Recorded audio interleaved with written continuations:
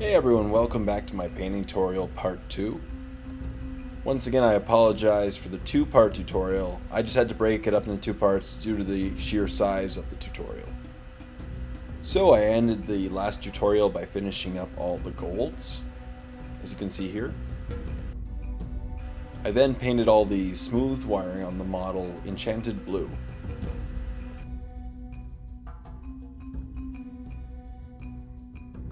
And I painted all the other wiring on the model red, so I started off with a red gore and then I highlighted again with blood red.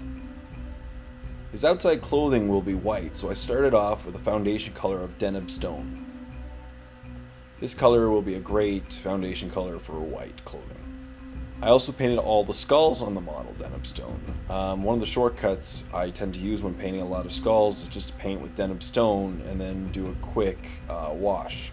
I then gave his clothing a watered down Devlin Mud wash. Don't worry about the detail necessarily, as you can see in the pictures, it didn't come out perfectly. I then gave the skulls the same wash by watered down Devlin Mud and then highlighted them with bleached bone.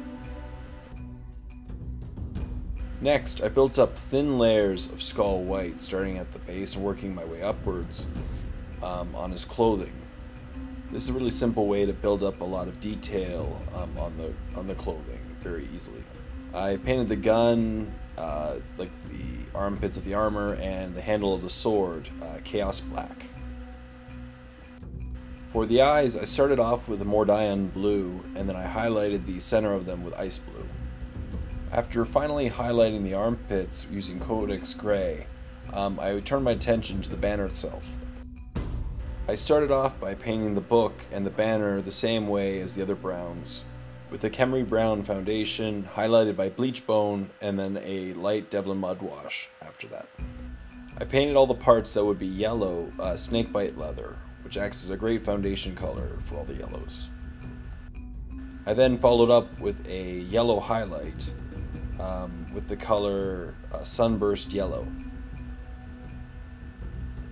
And finally I painted the book and the sword Codex Gray. I highlighted the sword with a 50-50 mix of Codex Gray and Skull White. So that's it. The model is basically done.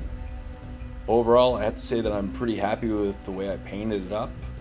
It's a pretty detailed model, and I think I did a pretty good job on it. You can see some natural shading in the outside clothing. And here's what the final product of the foresword looked like. I made its own rocky base, as you can see here, and glued the model on it. If you want to know how I made the base for this model, just check out my rocky base tutorial. And here's just a couple more pictures of the model on top of its new base. Overall, I really like its final appearance, and I would definitely recommend anybody who wants a fun challenge picking up this model and painting up the new resin version.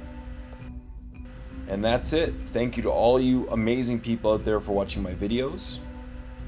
Feel free to subscribe to my videos and leave comments below. You can follow my blog if you'd like at paintingwithj.blogspot.com for more tips, reviews, and tutorials. And most importantly, remember to take your time, enjoy yourself, and have fun.